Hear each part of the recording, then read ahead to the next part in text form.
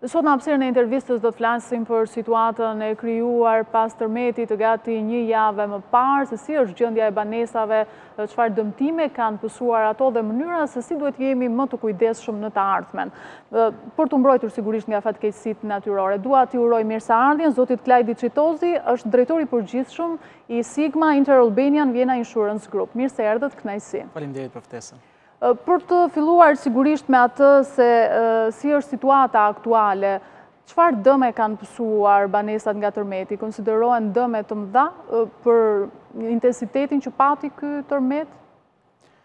Atëherë deri më tani, sepse numri i rasteve sa vjen e shtot, janë rreth 110 klientë të cilët kanë raportuar dëme nga tërmeti, nga këto 40 janë biznese, të siguruar pranë kompanisë sonë dhe 70 janë apartamente.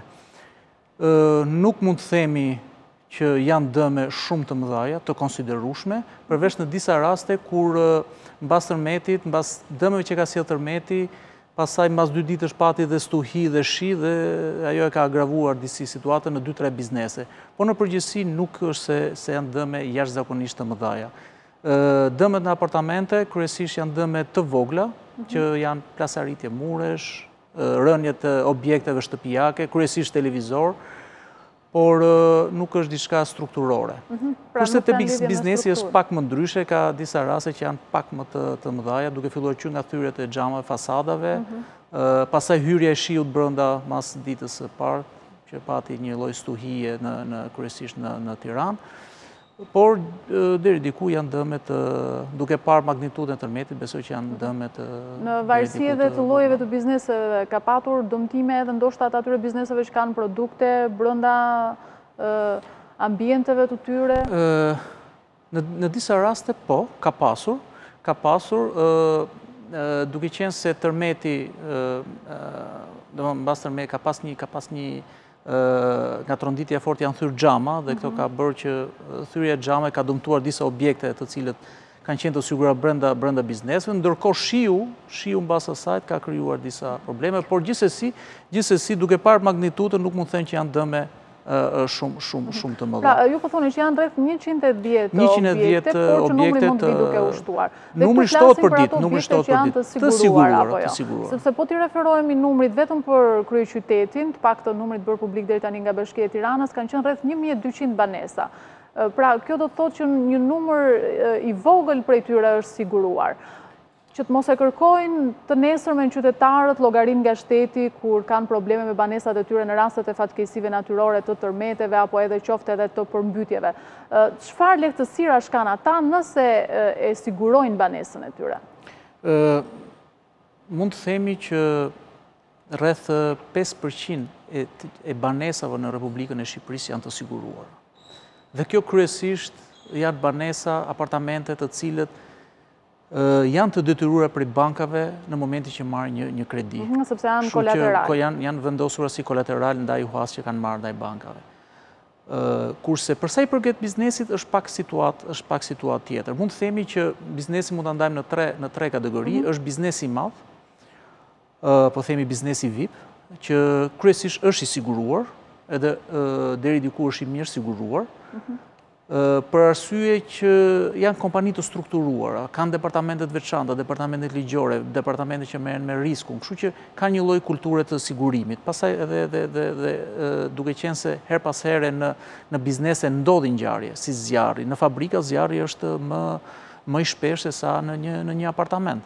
Kështu që bizneset e mëdha deri diku janë të ndërgjegjësuar. Pastaj kemi biznesin e mesëm, që është deri diku i siguruar. Dhe biznesi, po themi SME ose biznesi vogël, është i pasiguruar. Këtu lind dhe një detyrë e gjithë kompanive sigurimit, tregu sigurimit, por ndërkohë edhe të autoritetit mbikëqyrjes financiare, që të punojnë këtë drejtim. Në gjithë këto vite ne kryesisht jemi marrë në takime drejt për drejt me biznesin e madh. Dhe me biznesin e madh nuk bëhet fjalë vetëm sigurimi i objekteve. Diskutimet tona sot janë sigurimin e makinerive që kanë, sigurimin e lëndës parë, sigurimin e ndërprerjes së biznesit, se edhe ajo është një sigurim e vete, sigurohet përgjegjësia publike, përgjegjësia ndaj palëve trete, pra biznesi është pak më kompleks.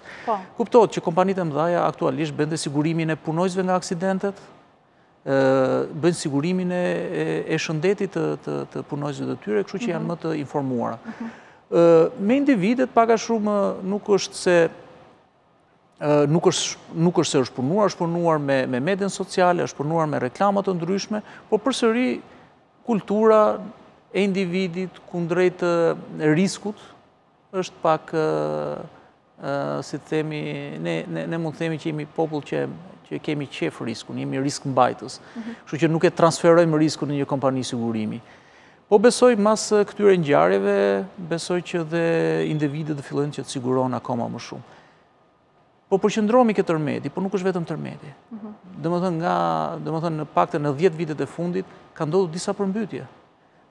2-3 përmbytje në Shkodër, pastaj përmbytje në Vlorë, 2 vite rresht, kemi pas përmbytje në zonën e Elbasanit, Durrësi, Tirana, domethënë mund të themi tani që shkaqet natyrore nuk janë më një fenomen i cili nuk po ndodh në Shqipëri. Nuk janë fenomeni pa njohur. Jo, ne mund të themi dhe diçka tjetër.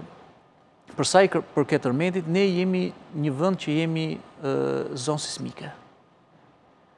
Nuk jemi në ato nivele siç mund të jetë Greqia, Turqia ose dhe Italia, por gjithsesi jemi zonë sismike. Duke qenë se jemi zonë sismike, me shpresën që nuk do ketë tërmete të një magnitude që njerëzit mund të humbin jetën, por me këto magnituda, të paktën, apartamentet janë siguruar që njerëzit mos kenë humbje financiare. Tani, kur flasim për individin, besoj që investimi në një shtëpi është investimi më i madh i jetës së një individi, një familje. Shohim që kryesisht shqiptarët kujdesen shumë për makinat e tyre. Mundon kush ka makina të reja, domethënë në 5 viteve të fundit bën një sigurim kasko ndaj përplasjeve, ndaj vjedhjes, ndaj përmbytjes, por kur vjen puna tek shtëpia, nuk e bën këtë lloj sigurimi. Unë them që tani ka koha që shqiptarët të ndërgjegjësohen në këtë drejtim. Lidhet kjo ndoshta edhe me tarifat e vendosura për sigurimin e banesave? Tarifat, unë mund të them që tarifat besoj që nuk janë të larta, janë të ulta, megjithëse mund të ketë shumë familje të cilat nuk mund ta përballojnë, por po të marrim një rast konkret, një apartament me një vlerë 50.000 euro, nuk shkon më shumë se 50 euro në vit sigurimi nga zjarri, jo vetëm tërmeti, se po përqendrohemi ke tërmeti, po zjarri është një fenomen më i shpeshtë se sa është një shkak më i shpeshtë sa tërmeti. Dhe këtu përfshihen dhe po themi 30% e vlerës së banesës, orendit shtëpiake, orendit dhe pajisje shtëpiake, që në rastin konkret me që morën vlerën 50.000 euro, diku ke 15.000 euro, e cila është e përfshirë në këtë çmim. Pra nuk mbulohet vetëm objekti, edhe pajisjet brenda. Janë të njohur qytetarët me këto paketa që ofrojnë sigurimin e banesave tyre, meqense po ndalëm konkretisht tek banesat, se të rëndësishme janë pastaj edhe sigurimi i jetës. Ne her pas herë kemi bërë fushata marketingu. Fushata vitet e fundit në rrjetet sociale, duke qenë se janë shumë të përdorshme, në televizione, me billboarda, me reklama të ndryshme. Por gjithsesi, siç thash, domethënë situata nuk është në këtë paktën në këtë drejtim nuk është shumë premtuese. Besoj që ndoshta edhe ne si treg nuk i kemi bërë detyrën tonë siç duhet, duhet të ishim më afër me qytetarët. Por besoj këto ngjarje bëjnë që edhe njerëzit ta kthejnë pak kokën, të mendojnë pak më shumë. Mund të themi se themi 50 euro në vit, me vërtet nuk është një shifër shumë e madhe, por mund të ketë shumë familje të cilat nuk e përballojnë. Kemi disa vite që diskutojmë dhe për skema të ndryshme kombëtare për sigurimin e katastrofave. Jo vetëm tërmetin. Tërmeti që megjithëse ka pas edhe herë tjera, diçka me magnitudë pak më të vogël, por përmbytja ka qenë më e shpeshtë në këto 10 vitet e fundit. Kemi disa vite që po diskutojmë dhe me qeverinë që të kemi një skemë kombëtare për sigurimin e... Kemi gjetur mbështetje për këtë skemë kombëtare? Kemi diskutuar, kemi bërë disa drafte, domethënë dhe qeveria ka disa sugjerime konkrete dhe besoj që mund të konkludojmë. Ekziston ndonjë lloj mundësie që për shembull sigurimi i banesave të bëhet i detyrueshëm për gjithë për mbrojtjen nga katastrofat natyrore? Ndoshta në një farë mënyrë për familjet që janë në nevojë për t'i ndihmuar edhe shtetin me një farë rimbursimi, është menduar një skemë e tillë lehtësimi për familjet në nevojë dhe pastaj edhe për pjesën tjetër. Kjo po diskutohet, por besoj që çdo qeveri ka të pamundur në rast të tërmeti ose në rast të përmbytjes t'i dëshpërblejë gjithë. Është e pamundur. Tani besoj që ka kohë që ne nuk duhet të kërkojmë për çdo lloj fatkeqësi që na ndodh të drejtohemi shtetit, qeverisë për të na dëshpërblyer. E ka të pamundur. Emergjencat civile, se flitet gjithmonë për emergjencat civile. Emergjencat civile janë për momentin e parë, për të shpëtuar jetën e njerëzve, se ajo është kryesorja. Për të kaluar situatën e parë mas tërmetit ose mbas një përmbytje, por jo për të dëshpërblyer pronën. Kështu që çdo kush mund të thotë se nuk jo çdo familje ka mundësi ta paguajë. Ka njerëz që janë familje në nevojë që nuk kanë mundësi ta paguajnë. Atëherë besoj që për çdo qeveri është më mirë që të paguaj primin e sigurimit për këto familje të cilat nuk kanë mundësi, sesa në rast të fatkeqësie ta dëmshpërblej totalin e pasurisë së humbur. Besoj që do ishte më kumti plot. Ka në një farë mënyrë edhe një lloj mosbesimi se ndoshta nuk do ta marrin dëmshpërblimin e plot edhe në momentet që do të bëjnë sigurimin, qoftë të banesës apo qoftë edhe llojet tjera të sigurimeve. Çfarë garancie ofron Sigma në këtë rast? Atëherë, para se të them çfarë sigurie ne ofrojmë, do të thoja që këtu në këtë pyetje që u bëni ka një pjesë të vërtetë të saj, por ka dhe një perceptim. Ka një të vërtetë brenda pyetjes tuaj për arsye se ne jemi një treg shumë i ri. Kompania e parë sigurimeve shtetërore është themeluar në vitin 92. Kështu që është një treg i ri, 27 vite. Dhe gjatë kësaj periudhe ka pas dhe momente që janë shoqëruar me problematikën e saj. Por, nga viti 2004, kur ka dalë ligji i parë, po themi, bashkohor për sigurimet, me amendimet që janë bërë në vitin 2010, me rregulloret dhe me ligjet e tjera si për sigurimin e detyrueshëm dhe rregulloret që dalin në funksion të ligjit dhe me gjitha mendimet që bëhen her pas here, unë nuk duhet ndalem ke këto në detaje, po them që ka një legjislacion të mirë në këtë fushë.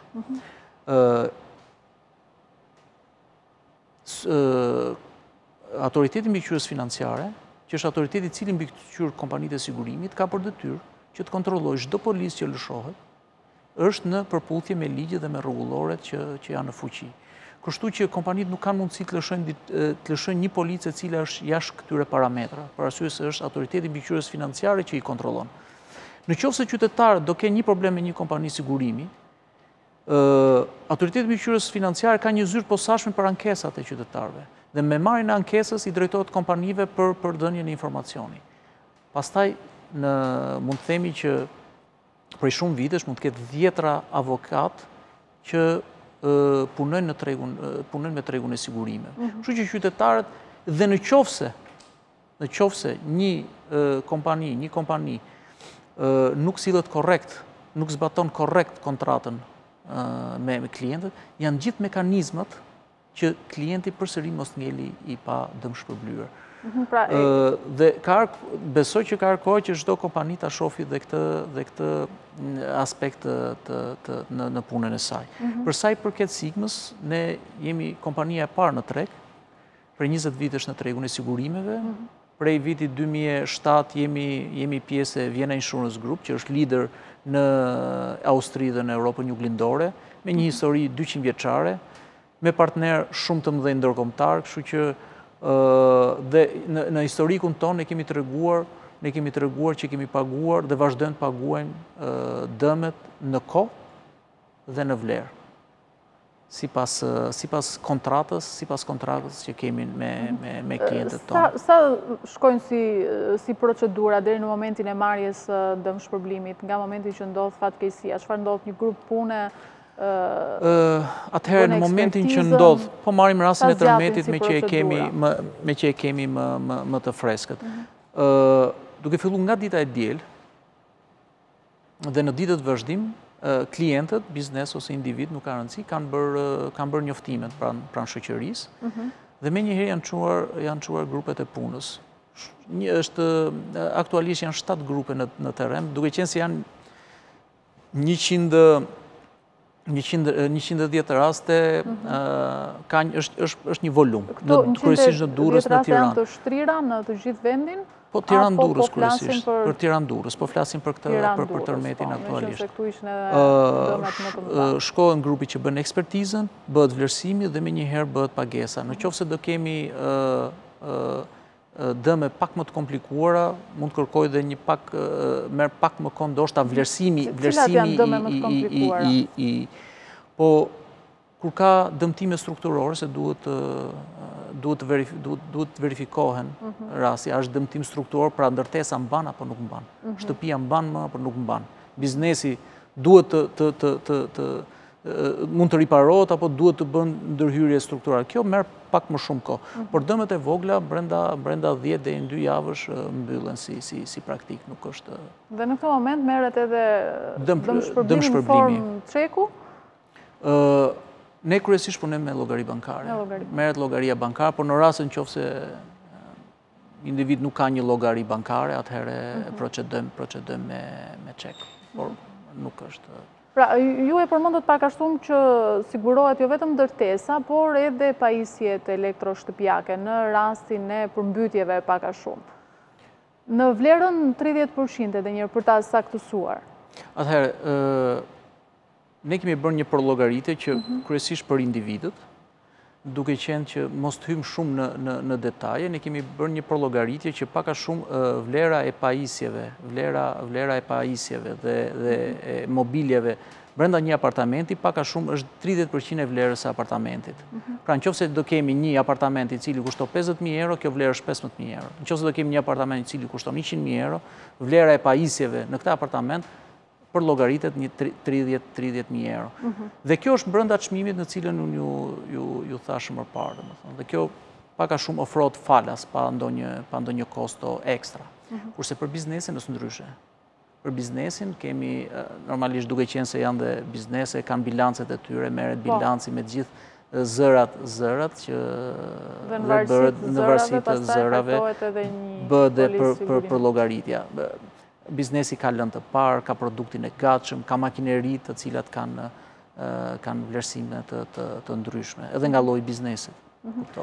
Rastet e sigurimit vullnetar, me kalimin e viteve, po shtohen, vini re ndoshta ndonjë lloj ndryshimi dhe çfarë duhet bërë më shumë, veç asaj që ju përmendët një lloj politike që ju po zhvilloni, qoftë me informimin, qoftë nëpërmjet televizionit? Atëherë mund të them diçka. Domethënë, ne me vërtet po themi që shqiptarët janë të nënsiguruar, nuk janë të mirë siguruar, niveli i sigurimit është i ulët, bizneset nuk janë shumë siguruar, por 10 vitet e fundit u ka një revolucion. Deri para 10 viteve, kryesisht sigurohej vetëm makina. Ajo, po themi, polica TPL, ajo e thjeshta fare që është për përgjegjësi ndaj palëve të treta, ose më mirë atë që kërkon policin në rrugë. Po. Por prej 10 vitesh kjo po ndryshon. Dhe ritmi i ndryshimit është i shpejt. Kuptohet, biznesi e përqafon më shpejt. Thash, duke qenë se ka dhe struktura të cilat e vlerësojnë këtë lloj risku, dhe absolutisht sot kemi biznese të cilët kanë siguruar jo vetëm ndërtesat e tyre, jo vetëm pajisjet e tyre, jo vetëm makinat e tyre, por sigurojnë dhe shëndetin e punonjësve të tyre, se dhe punonjësit janë aset për kompanitë. Ka kompani janë të shumta që sigurojnë dhe punonjësit nga aksidentet. Nga aksidentet në punë. Për arsye aksidentet në punë. për arsye se biznesi tashmë e kupton që një nga asetet kryesore të tij nuk janë vetëm ndërtesat dhe makineritë dhe pajisjet, janë dhe burimet njerëzore. Dhe mundon që burimet njerëzore t'i trajtojnë sa më mirë të jetë e mundur. Deri, po themi, në 10 vitet e fundit ka dhe një individ ka një bum marrje kredish. Dhe kjo do të thotë që kur shko të marrësh një kredi, duke qenë se lën pronën si kolateral, atëherë ti duhet të kesh dhe një sigurim prone. Dhe sigurimi jetës. Dhe sigurimi edhe sigurimi jetës. Atëherë, po themi, pse duhet të hymë në logjikën, pse i kërko banka? Banka i kërko që me idenë që çfarëdo që të ndodhi, klientit ketë mundësi ta ripaguajë kredin dhe të jetë solvent. Po kjo nuk duhet shtrihet vetëm ke kjo pjesa e marrjes së kredis. Kjo duhet të jetë në gjithë, si thosh, në gjithë jetën e një individi kryesisht. Të ruash një standard të pacënuar, atëherë ti je detyruar, ose është mirë, s'po themi detyruar, është mirë që ti sigurosh asetet që ti ke. Dhe një nga asetet është, po pa e marrim më të vogël, është makina. Aseti tjetër i rëndësishëm është shtëpia. Dhe tjetra shëndeti. Shëndeti dhe jeta e njeriut. Shëndeti që i cili, po të marrim statistikat, sigurohet më pak se sa dhe njerëzit sigurojnë më pak shëndetin se sa shtëpinë. Dhe më e siguruar është makina. Vazhdojmë që t'i japim më shumë rëndësi makinës sa shtëpisë dhe shëndetit. Kur që duhet jetë radha e përparësisë, duhet jetë e kundërta. Le të shpresojmë që do të ndodhë kështu. Faleminderit zoti Çitozi për këtë bisedë. Faleminderit për ftesën.